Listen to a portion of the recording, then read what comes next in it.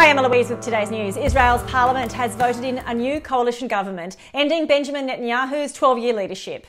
Naftali Bennett has been sworn in as Prime Minister. In September 2023, he'll hand power over to Yair Lapid for a further 2 years. There's been many topics of discussion at the G7 summit, including planning to stop any future pandemics and cutting the time needed to develop and license new vaccines. Climate change has also been heavily discussed.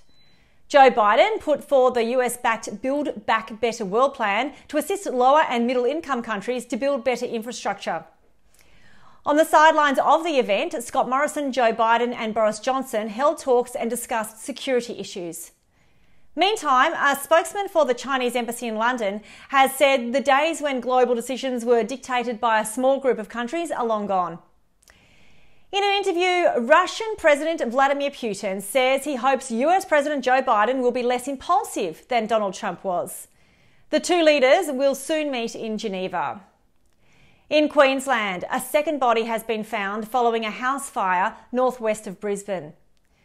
Police in Sydney are appealing for help to find a 12-year-old girl missing from the inner west for 4 days. Giovanni is of Pacific Islander appearance with brown eyes and long brown hair. And many flood-affected Victorians are still without electricity. There are flood warnings in place for the Latrobe River and the Thompson River. There's been 2 new local coronavirus cases recorded for the state. See you next time with more from The Informer.